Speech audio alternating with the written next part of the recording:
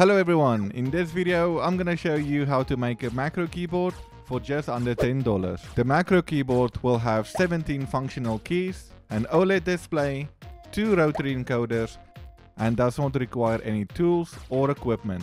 The macro keyboard might look like but don't let the looks fool you, it works perfectly. So before I go through the whole process on how I made this macro keyboard, I just want to do a quick demonstration first that you can see how awesome it is. Here we use a macro to skip to the next song, pause and play again, and control the volume with rotary encoders. In this example we use a macro to open to an awesome YouTube channel which you should subscribe to. And if that is not convincing enough, here's a macro where I have a special text stored for you. This was just in the Windows mode. You can add your favorite software macros as needed. For example, here we have Blender, Windows, Premiere Pro, After Effects and Fusion 360. So you can just go add as much as you want to this macro keyboard. The first macro keyboard I did was this one here, that I converted an old broken keyboard into a macro keyboard and I made a custom PCB. So this means you will require a soldering iron. And then I made this budget-friendly version. Now the budget-friendly version was you didn't need mechanical keys and you had different switches. And this one had extra features like an OLED and 2 rotary encoders. But again, this one have a PCB, so you need a soldering iron.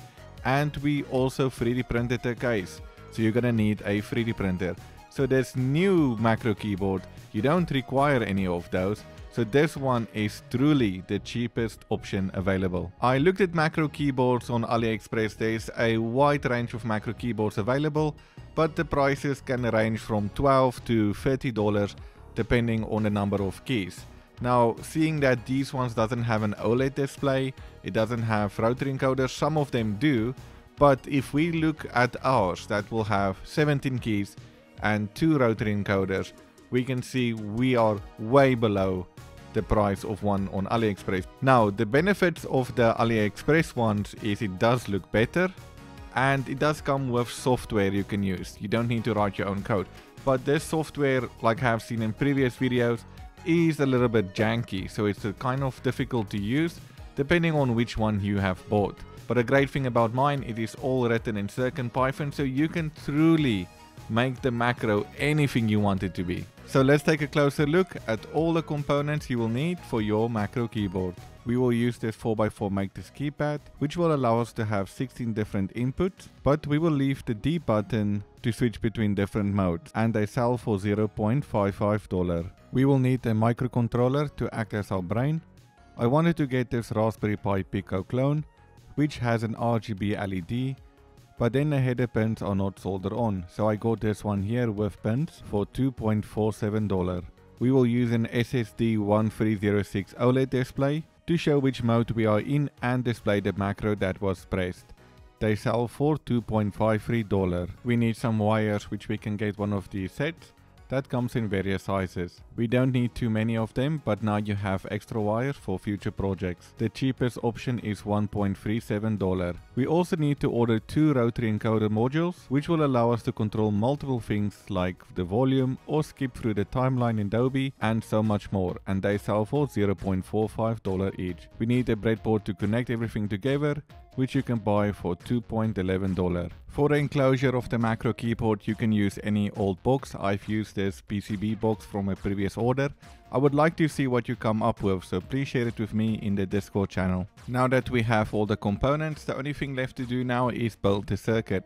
Just follow this diagram here, and after you have finished following this diagram and building your circuit, you should have something that looks like this. The breadboard and keypad has a sticky layer when peeling off the paper on the back, which I then cut a hole in the box to hide the wires and stick the breadboard and keypad on the box. A very important step now is to go set up your Raspberry Pi Pico with CircuitPython. I have done a video in the past about this, which you can go watch here. Now for the fun part of this project, and that is the coding. Now I know coding can be boring and can be very intimidating if it is the first time seeing this, but I'm gonna explain in short what is happening.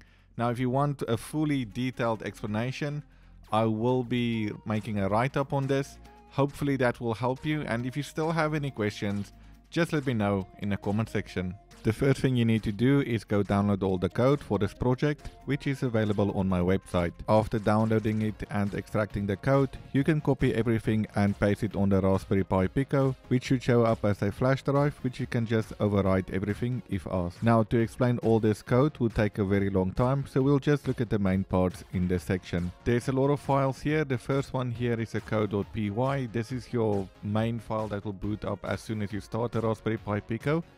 Here we include all the libraries necessary, and this one here is where we will import the different macros. Now remember, I said I created 5 here, but you can easily go create your own. If you want detail about that, that will be on the website. And then here I just set up all the keys, and here I set up the OLED display. I have done separate tutorials for all of these components if you want to go have a look. And then here at the bottom, this is where we will go and select the different modes. Now, if we go in one of the modes, let's say we go into Blender. Again, here we set up the screen to update every time you press a key or to show which macro has been pressed. And here we have the handle key press. Now here, you can go write your macros. You'll see there's a CC send or there's a keyboard send.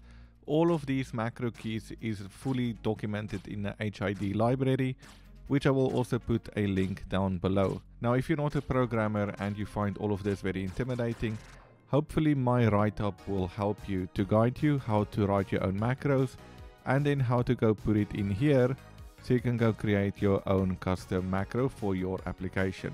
So there is no GUI for this one. You're gonna have to go use a text editor like Phony to go update the CircuitPython code. Maybe in the future we can look at making a GUI, and if there's anyone that would like to help, please reach out to me, because that at this moment is out of my scope.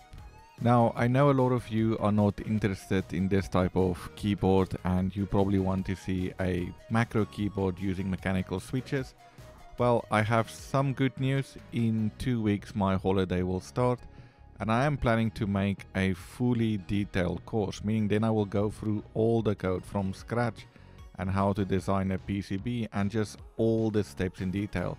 So I think that video would probably be an hour or 2 long, or maybe even longer. So if that is something you're interested in, come back in a few weeks and hopefully it would be done. If you are still watching the video, thank you for watching, and if you want more Raspberry Pi Pico related content, consider subscribing to the channel. I will see you in the next video.